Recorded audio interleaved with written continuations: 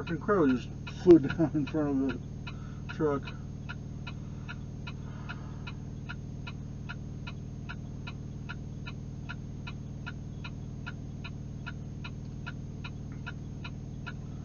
If I had known I could have came down yesterday and parked on the street, I would have.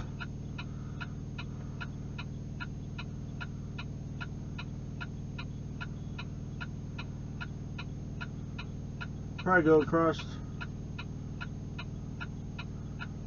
I don't know how far we can go. Turn over the elevator shafts. There's one there, and there's one up there, and just a whole bunch of columns that they're putting in right now.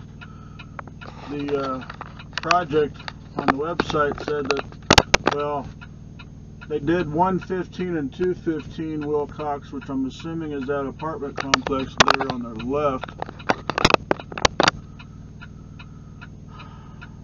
I could have sworn that one up there had one level down below ground and ground level parking, and then it was commercial, and then everything above that was residential. And why would you come down this way to turn when it's already just a one-lane road?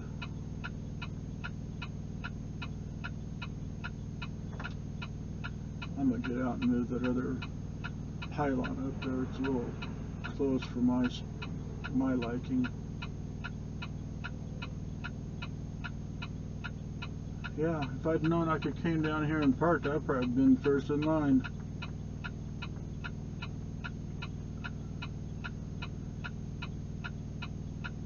I could have probably just left one strap on.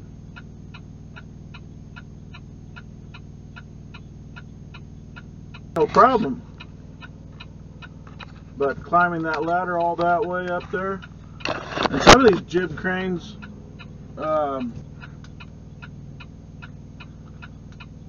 they expand, they go up with the building as the building increases in height.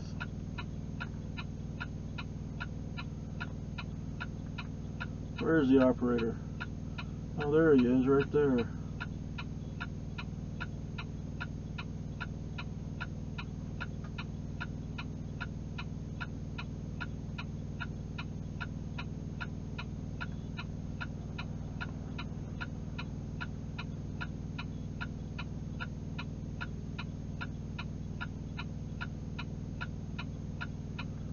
Zooming in on my frickin'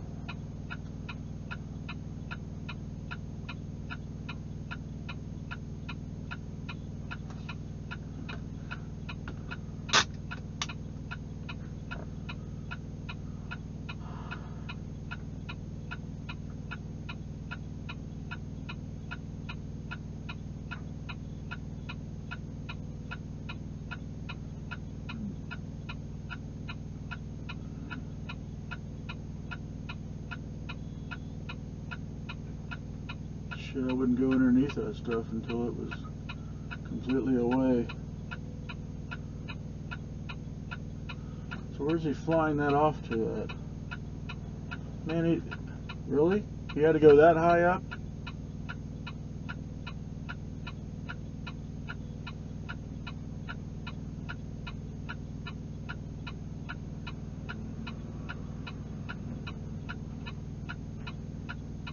And it swings around. I got two jib cranes here. I just realized that. Is he going on top of that decking up there? I want that frickin' crow again.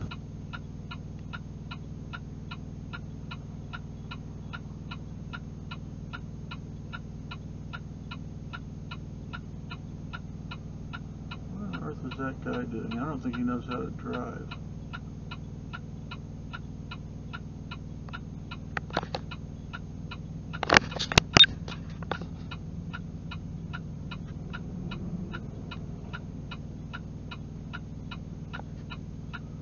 So they're taking it down then. Where's it going at? Oh, way over there. Went completely over on the other side of the deck.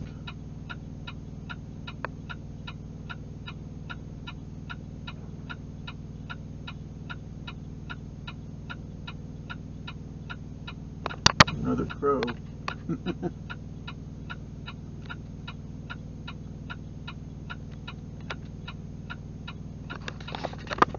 So the other skid crane is back there.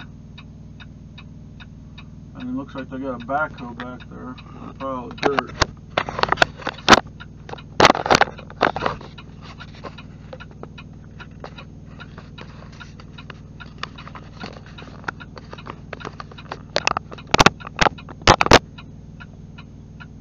And the crow again. Went and landed on the porta potties.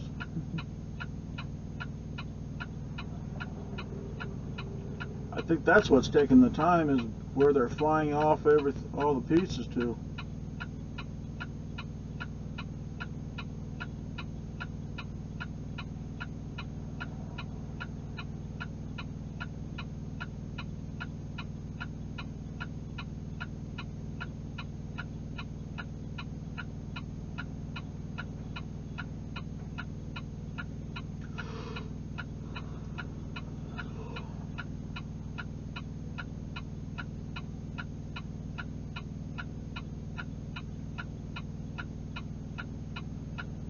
Is those straps on the back of that star still?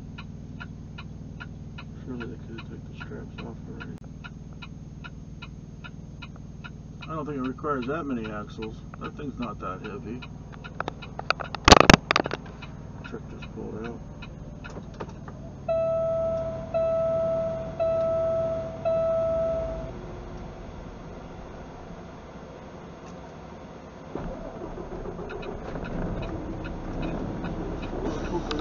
Freaking fall off and dirt.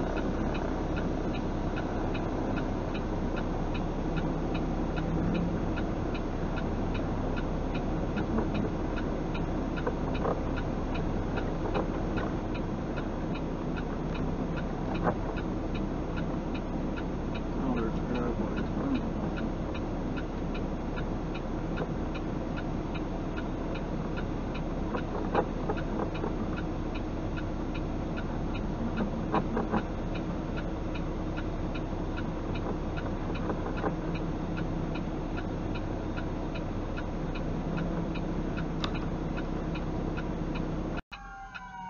Get a little show this morning.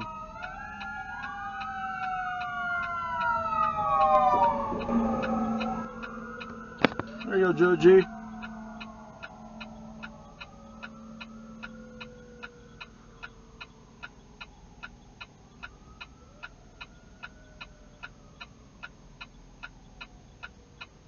I heard him coming through the intersection. I thought, hey, maybe.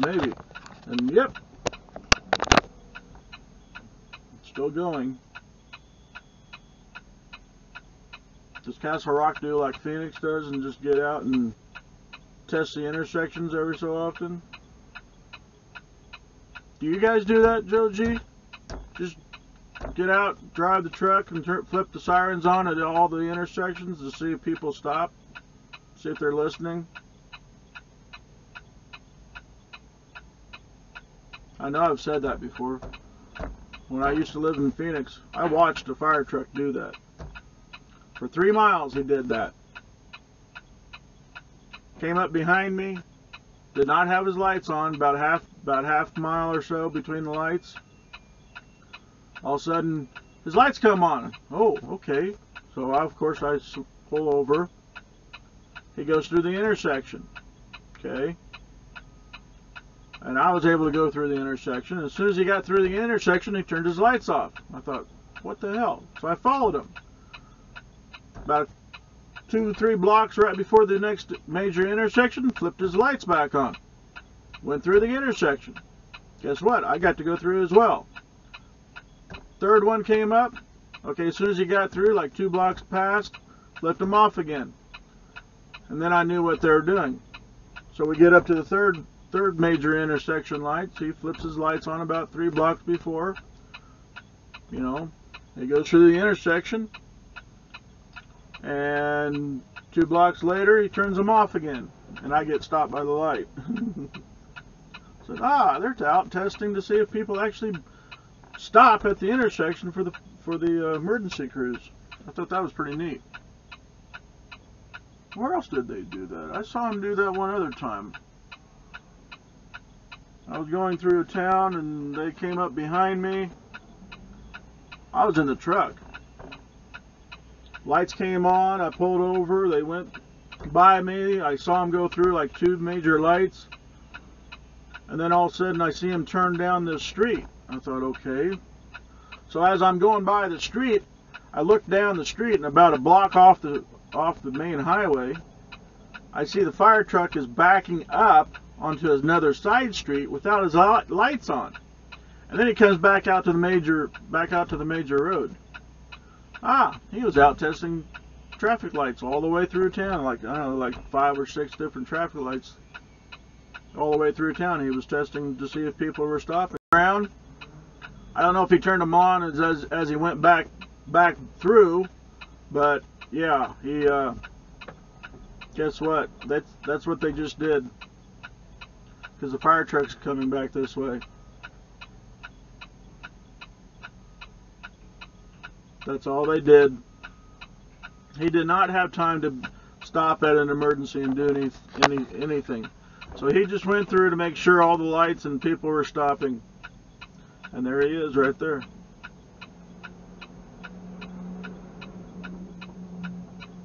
Yep. That's all he did. That intersection back there, which basically comes off the interstate, and the next 2 lights, 3 lights, he went up 3 lights and turned around, turned them off, came back.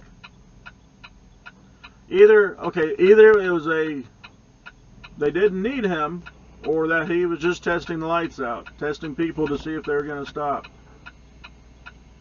I bet my money on that.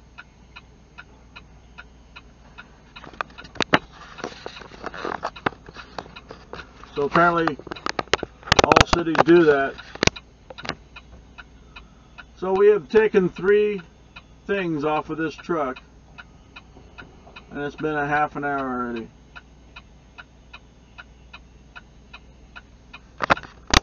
Because they got to use the telehandler instead of fly them off.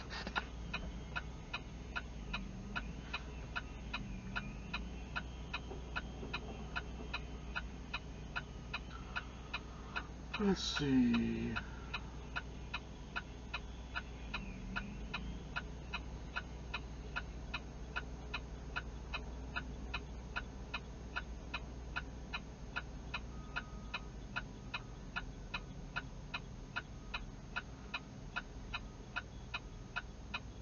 The problem using the telehandler is that it's apparently not a very smooth operation over there on the ground.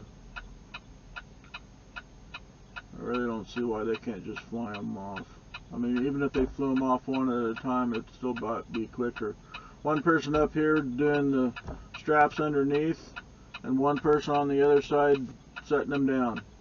As soon as they lift it up, they take the blocks and put them on top, so that way when they get flowed over to wherever they're dropping them off, the guy over there could take the blocks and put them underneath, and they drop it down. He unhooks it, pull the cable back up.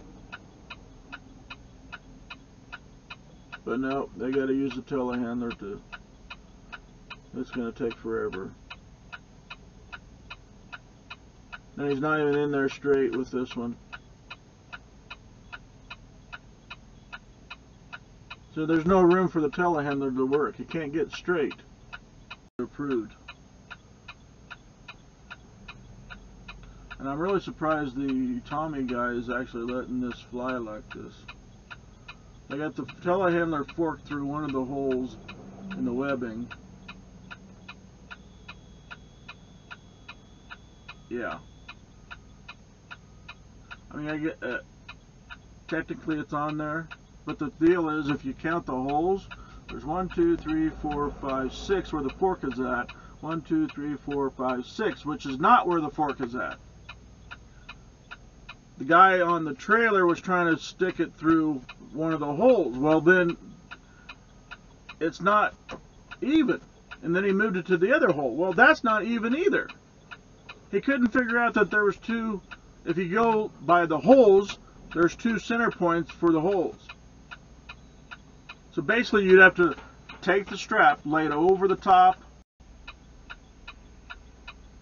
They could have used the tire crane with those smaller pieces and it would have worked out just fine if both of them would have understood that there were 6 and 6 on holes in the webbing. Well, don't do that and fall off the trailer, you idiot. So, looks like we got chains now, so they're going to hook in either end. Oh, wait, okay. Okay, so they're only going to use one end.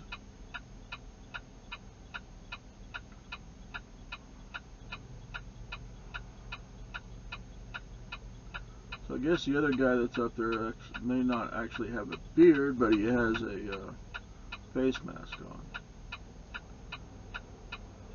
Just use it. Why don't you just go through the operator or with the tire crane?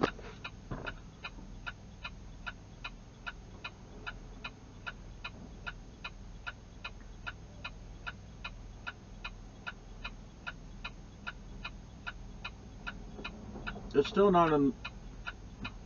I can tell from here that it's not. It's straight up and down.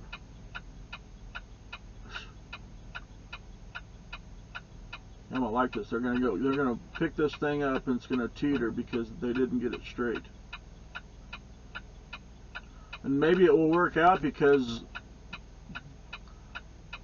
they used, I don't know, well, they'd have to use, I don't know. Let's just see what happens. I don't, why are you doing that? What in the world is he doing? Why is he pounding that 4x4 in?